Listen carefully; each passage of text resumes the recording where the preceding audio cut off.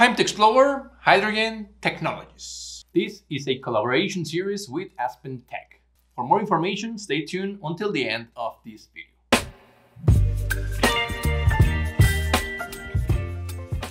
Hey, what is up guys? Welcome once again to the channel. It's always great to have you back. And if you recall, in the last video, we were talking about the importance of hydrogen technologies, and the hydrogen economy. But more importantly, why is this important as a process or chemical engineer? And of course, one of the most important parts of the hydrogen economy is knowing what are the relevant trends and technologies that hydrogen is taking over. Hence, this is what we're going to cover in this video. So let's get started.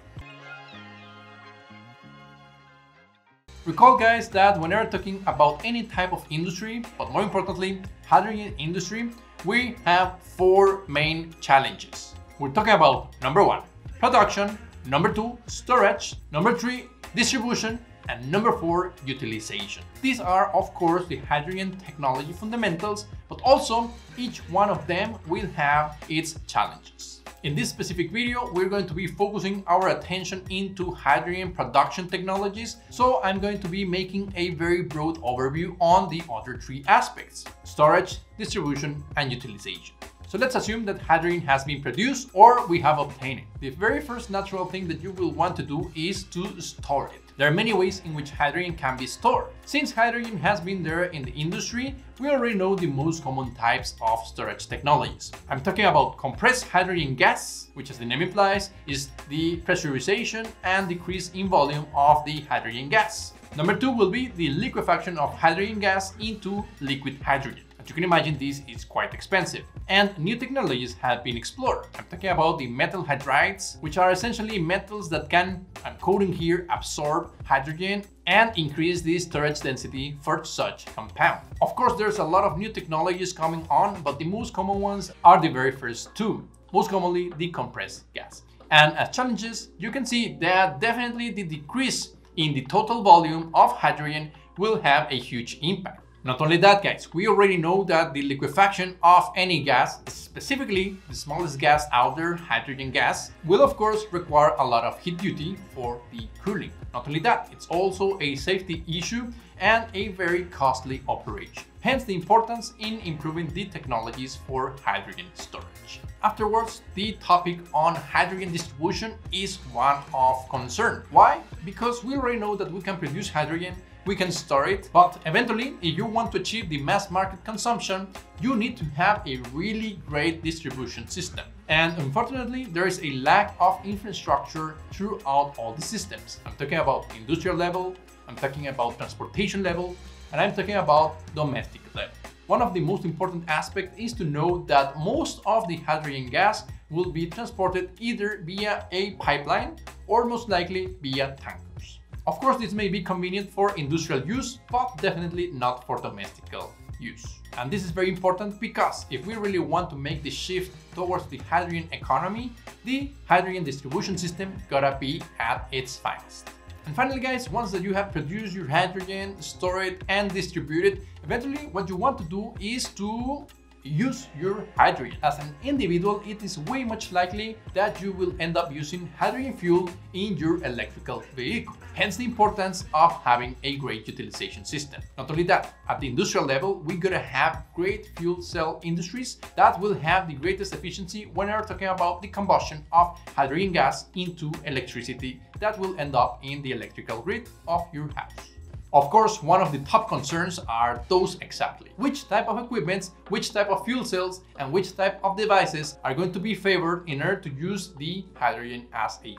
So now that we have covered those 3 aspects, let's focus our attention into hydrogen production technologies. And remember that we're going to be focusing our attention into the 3 top hydrogen sources, which is gray hydrogen, blue hydrogen, and green hydrogen. If you need some help with the color codes, please check out this video right here. But very quickly, gray hydrogen stands for the hydrogen that is obtained via fossil fuels. Blue hydrogen is all of that hydrogen that has been obtained, yes, via fossil fuels, but that we have been using carbon capture technologies. Let it be, CO2 is not going off to the atmosphere. And finally, green hydrogen, which, as the name implies, comes from green fuels. Let it be solar energy, wind energy, biomass, and so. Now, of course, we're going to cover the three most common ones that you will encounter in the industry. And I'm talking about number one, steam reforming, which is essentially converting natural gas and steam into hydrogen gas and carbon dioxide. As you can see, this is very CO2 intensive, but very easy to obtain industrially. Number two will be the partial oxidation of hydrocarbons. In this specific case, we're going to be using hydrocarbons and oxygen at very high temperatures. What's going to happen is the oxidation of these hydrocarbons into carbon monoxide and hydrogen gas. Of course, later on, hydrogen gas is going to be separated and carbon monoxide is going to be converted into carbon dioxide, which later on is going to be either freed to the atmosphere or stored underground. And last but not least, we're talking about the electrolysis of water, which, as the name implies, is going to be using electrolysis to separate water into hydrogen gas and oxygen gas. The important aspect right here is that it requires a lot of energy in the form of electricity. Now, the main advantage of this from all other is that number one, the raw material or feedstock is water.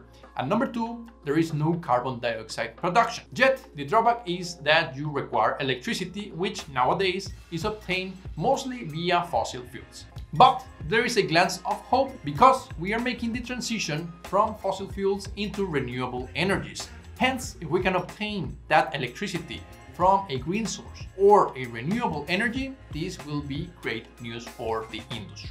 Now you understand why electrolysis of water seems to be a very great technology for hydrogen fuel production. I want to show you this little diagram, guys. Essentially, this is what we have been covering throughout this series, guys. So first things first, we gotta have an energy supply, meaning that we gotta ensure that our energy comes from a renewable source, either solar energy, wind energy, it can be biomass energy or whatever type of energy that is renewable. Or if you're going to be obtaining these via fossil fuels, remember that you gotta use carbon sequestration technologies, carbon capture, and so on.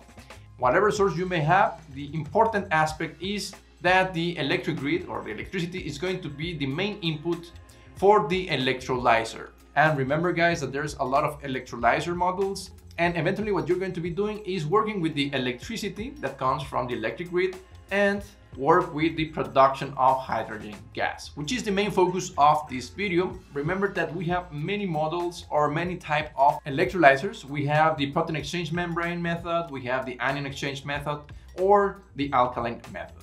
And once the hydrogen is produced, we are going to either store it, let it be a compressed form or a liquefied form, or we're going to be distributing the hydrogen gas via pipelines, via trucks, via containers.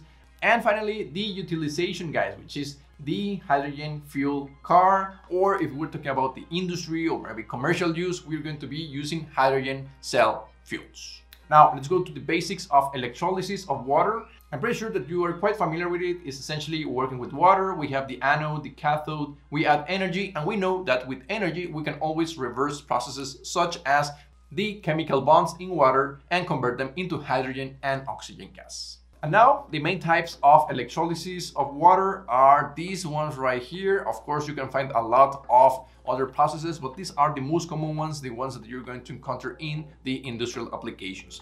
So let us check out the alkaline electrolysis of water.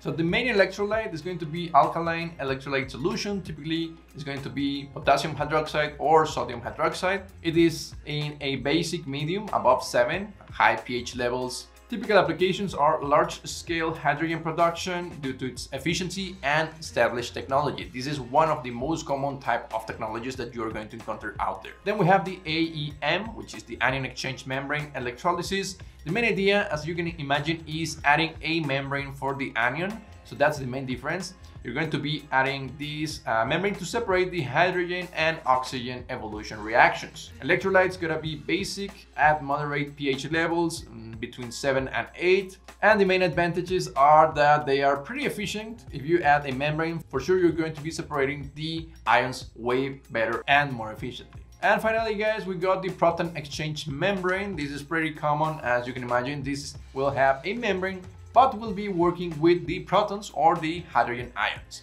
The electrolyte is typically an acid, so it must be in acidic medium. It could be sulfuric acid, phosphoric acid. The main advantages is that it is pretty efficient. It is suitable for small scale operations, but it's also very convenient for industrial applications. So there you have it, guys. Now you know more about the electrolysis of water to convert it into hydrogen gas, but more importantly, you now understand the actual trends that are taking hydrogen technologies.